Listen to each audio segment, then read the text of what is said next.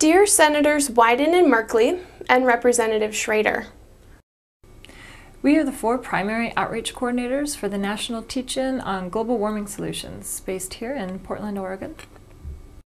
For the past 6 months, we've spent every day trying to get the word out to as many institutions as we can across the country to raise awareness and to get people excited about the potential for real positive solutions to some of our most difficult problems. As individuals, as organizers, and as your constituents, we ask that you take a couple of minutes and listen to what the teach-in is about and why we are involved. My name is Meryl Kunkel, and I am the West Coast Coordinator for the National Teach-In, as well as the Coordinator for the Oregon Climate Dialogues. For the past few months, I have been networking with hundreds of folks in Oregon and across the West Coast who are invested and committed to combating global warming within their own lives. But we need support from our policymakers. I'm passionate about this issue because I grew up in rural Oregon, spending my summers building forts on the riverbank. If climate change legislation is not passed, global warming has the potential to drastically change the face of rural Oregon. My name is Sarah Sutter, and I'm in charge of outreach for 22 states throughout the Midwest and the central part of the country. I think our culture has become detached from our environment, or has at least encouraged separate thinking about the two, and we've forgotten that we live in a fragile, delicate, breathing existence that is becoming increasingly heated and polluted. Species are dying and threats are looming. We need to re-envision our relationship with the planet, how and what we use and when we choose not to.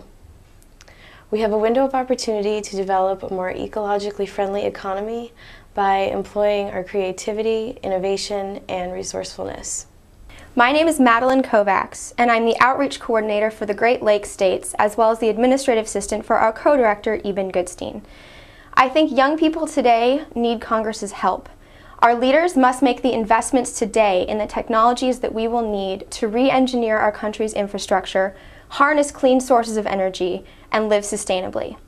As a young person, I devote my time to organizing and educating people about this issue because I know that time is short. 2009 marks the last window of opportunity to hold warming to a manageable 3 to 4 degrees Fahrenheit. The 111th Congress and all Americans will have to make some tough choices, but with our parents' resources and skills, and with our energy and innovation, youth can change the country. My name is Laura Messersmith-Glavin, and I'm the coordinator for the East Coast. I'm also the intern supervisor, and I developed some of the teach-in curricula. And I guess I'm involved because I'm tired of being overwhelmed. Sooner or later, you have to act. It's like we have 2 choices. Keep going the way we are and continue to create a whole lot of suffering for ourselves and others, or we can start taking responsibility for our actions and for the future. Climate change and energy policy are linked to so many other things: our food production, our safety, our engagement in military actions. And it's time that we realize that big business isn't going to fix this for us. I think the people have to take control of their own lives and both create and demand some major changes. And hopefully the PCAP is one place to start.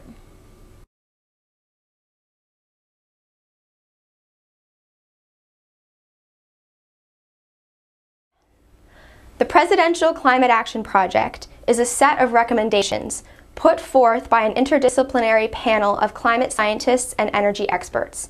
President Obama's goals of 20% reductions in emissions by 2020 just isn't enough. Here's what we'd like you to support.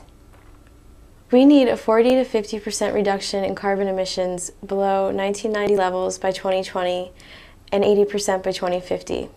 Anything less and we risk missing the window for reducing warming trends. Dedication to renewable energy technologies instead of mature energy resources like coal and nuclear power. No new coal plants, period. It's time to move on to other resources, ones with a future.